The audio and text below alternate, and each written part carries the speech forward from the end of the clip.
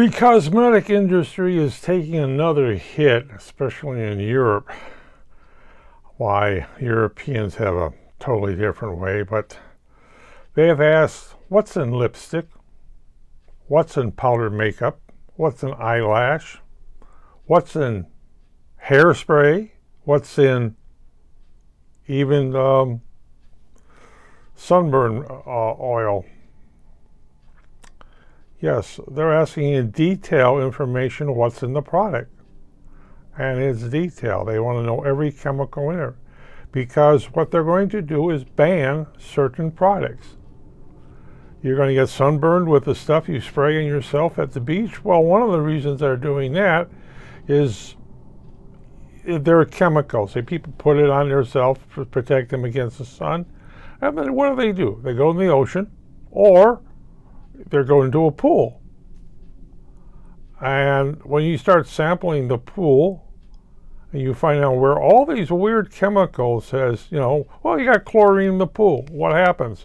The stuff you spray on yourself starts neutralizing the chlorine. So you have to pour more chlorine into the pool. And the oceans, they start testing the oceans, and you got all these strange chemicals that are not naturally, well, all these chemicals are man-made. And it has an effect on fish life, well, especially around the beaches and what have you. And they're pulling fish out of, say, a Mediterranean, and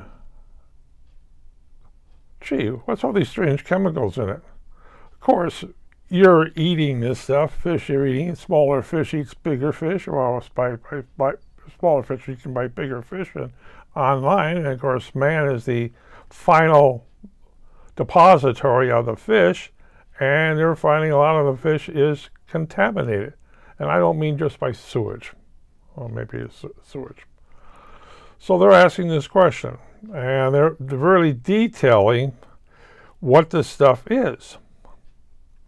And the chemical industries are looking back and saying, well,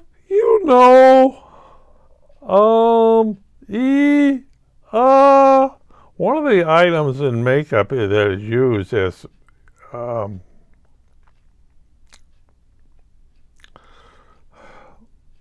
products. Of course, oil products. Lipstick. Yes.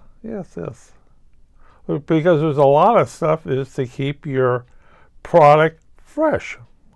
So you have to put a lot of stuff into it. But well, if they're doing it in Europe, they're going to be doing it in the United States. Who knows when, but they will. Of course, the first state that will look at it in this is California. They're into the health nut. Oh boy. Well, let me put it this way.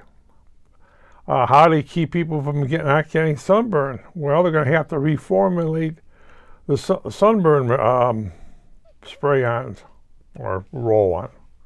Well, if there's okay, roll under the arm, make yourself smell good, do your hair stuff. Big multi-billion-dollar business, and people may just go back not stinking. What can you say? Oh well.